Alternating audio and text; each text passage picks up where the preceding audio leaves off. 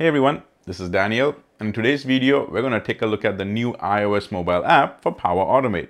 And by iOS I mean the Apple's iPhone app, which is available now in the App Store.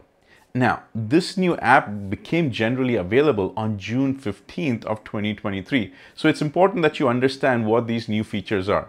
So I'll walk you through what were some of the older designs and how they compare to the newer designs. And then we'll also go and deep dive into this new app feature altogether. And there are actually some differences that you want to be aware of. So stick around, this is very important. But first, here's my intro video.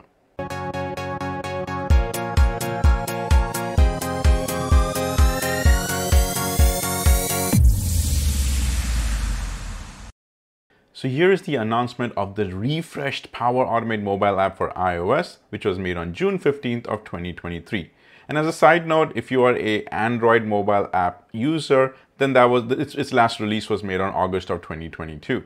And then here's the announcement. And if you want to go ahead and get a little bit more information, you can just scroll down and click on this view documentation. And that takes you to this page, which talks to you about all the features over there, which I'll walk you through that.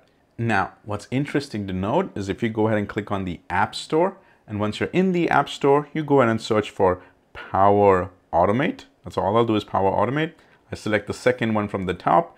It'll actually go and show you the app. So you see the second one from the top, it says Power Automate. Now, I already have it installed, so I'm not going to click on the Open button, but just click somewhere on the icon itself or on the name. So as I go click on it, what you see right on the top where it says What's New, and there's a version history link, go ahead and click on that version history link.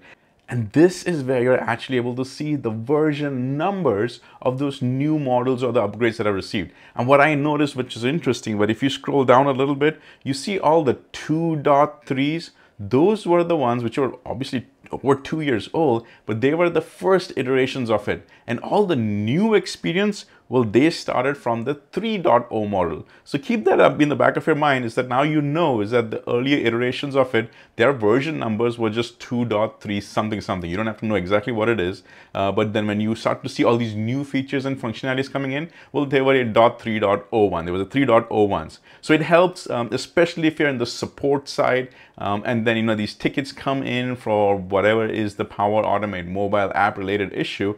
You can immediately ask right off the bat, you say, hey, that app that you have, can you just tell me what the version is? And the moment you hear 2.3 something something, you already know that they're using an older model, which means it's in their best interest to go and upgrade it to a newer one, something with the 3.0. This is a very important point that you need to be aware of.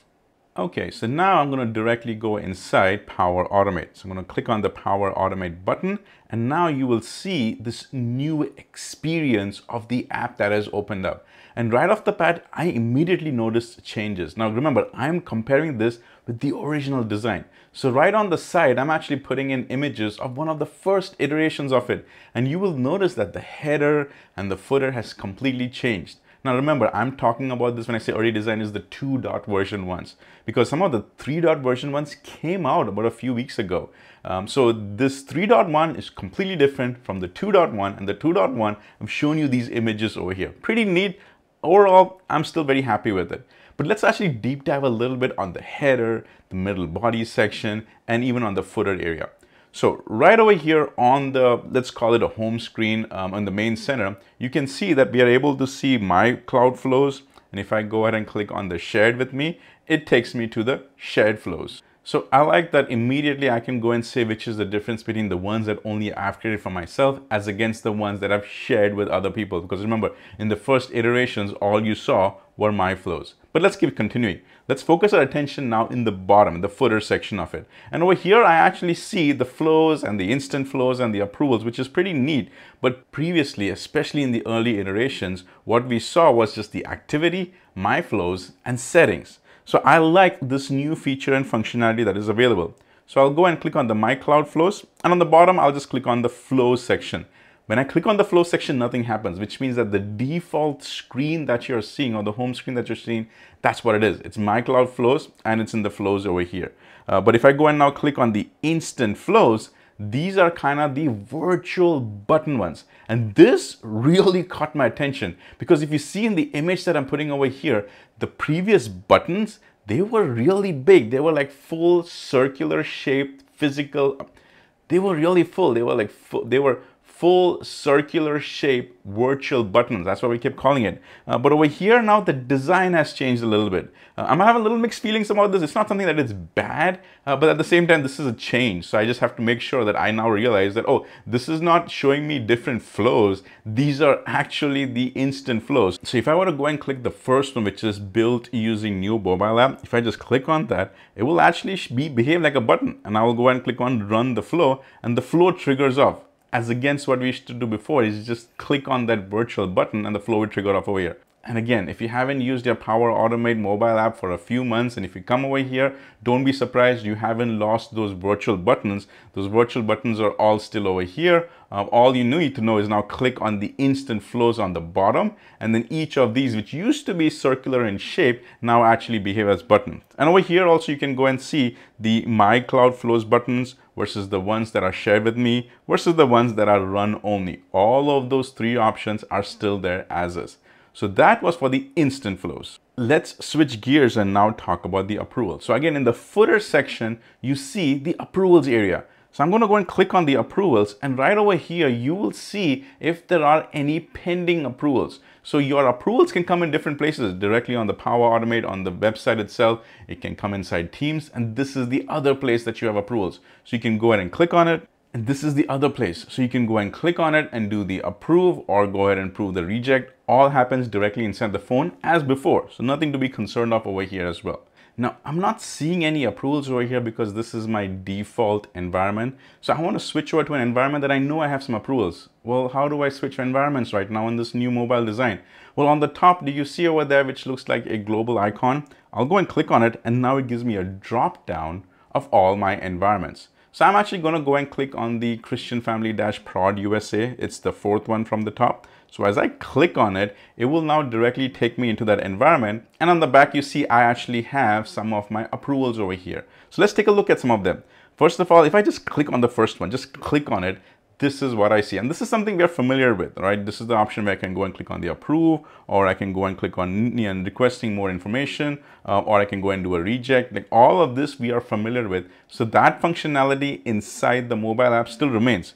And yes, you also have this request to go ahead and actually rate it. That also is still there. It has not gone away. Right now, I'll just go and click on the not now right now. But then moment you finish the other, go and approve it, all you have now is 2 because originally you had 3. One of them you went and approved it. But let's take a look a little bit more. See on the right side, you have this drop down. So what does the drop down do? When I click on the link over there, you see the drop down feature up here.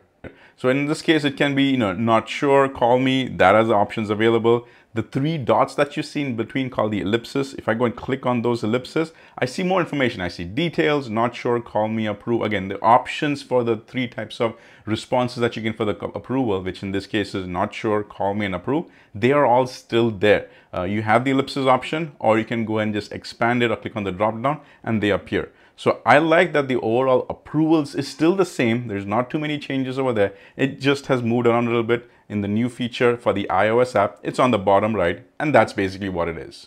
Okay, so now I want to spend the remaining amount of time just focusing on these flows.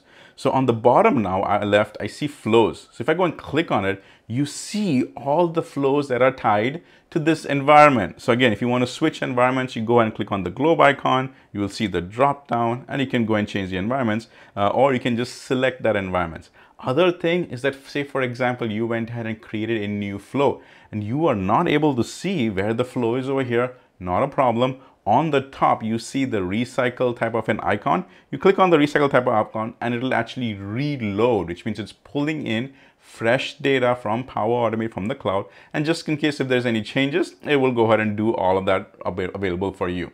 The flows itself, if I go and now select any one of them, you will actually go and see directly the details place.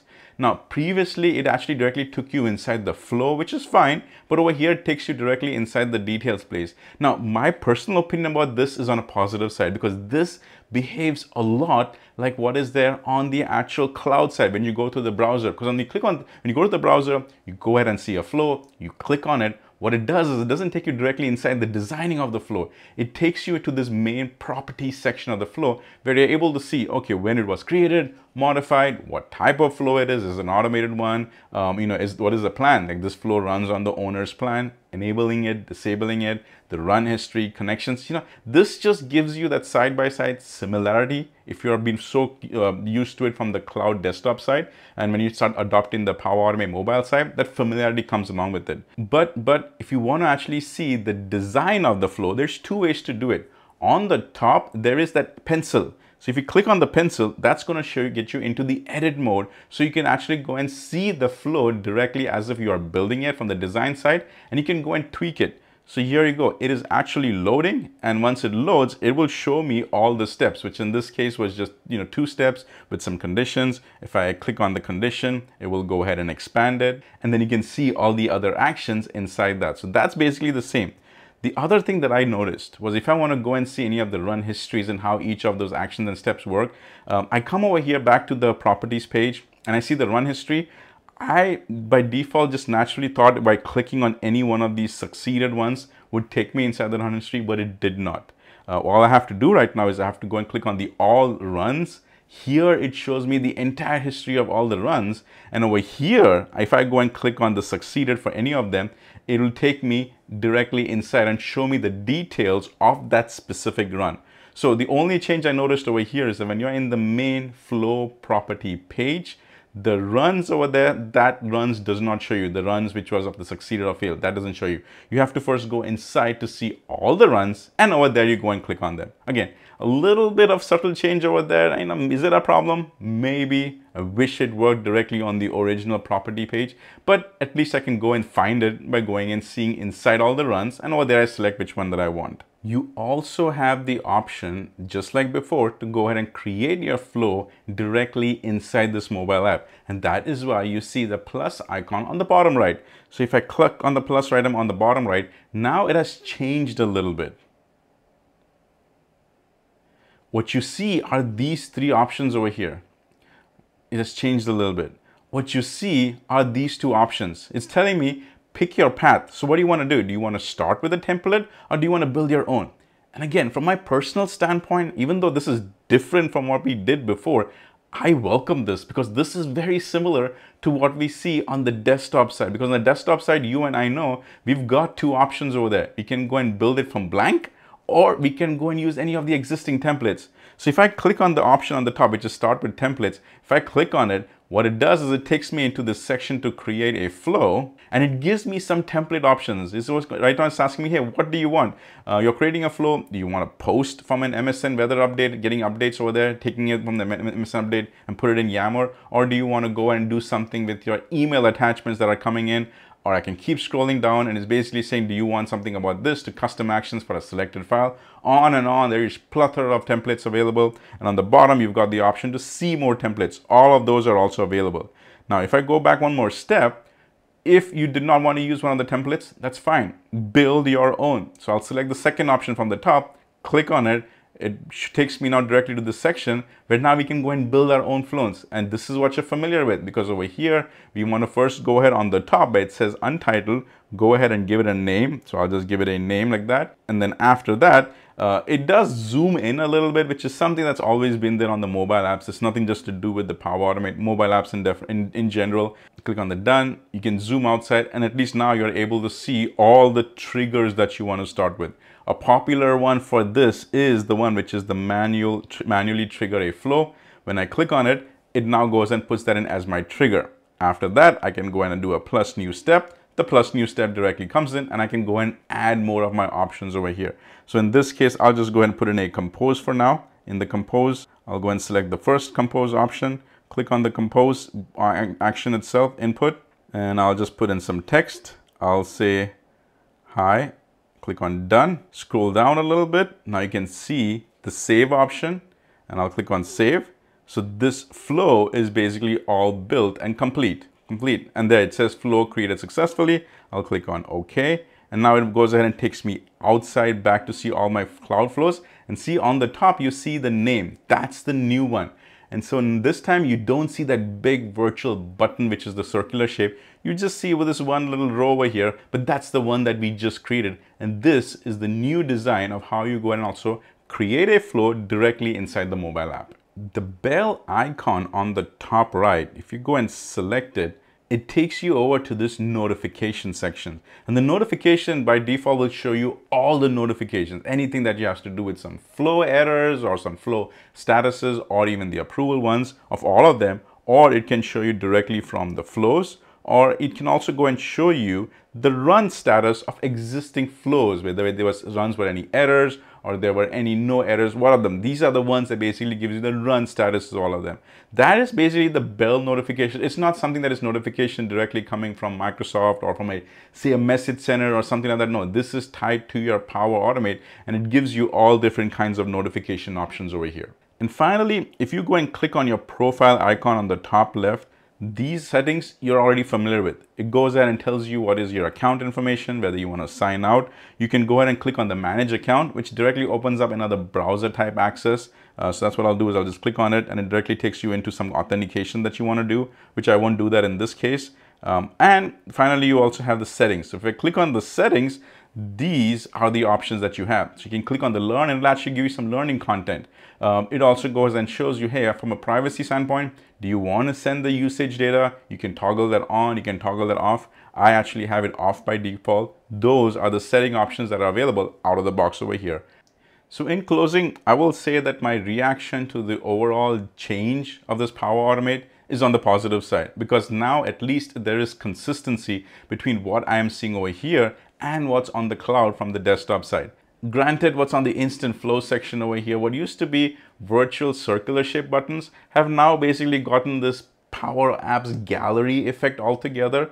And so my reaction over here is pretty neutral. I won't say that I like it, but at the same time, I don't hate it. I just got used to the previous one, so that's what my eye was looking for. But nonetheless, this thing does do the exact same thing, so I gladly accept this one as well. And then the overall status of how I can go ahead and change the environment so easily by just clicking on the top right as against me going and searching for it, that is very welcoming, because as you and I know, environment and the count can actually grow, and easily accessing it is so much more welcome by me. Hello, hello, hello. So if you like this video, go ahead and click on that subscribe button and smash that like button. Also, if you have a few extra seconds, can you go ahead and put in a comment? Either say something nice or give me ideas for my next video. And until then, see ya.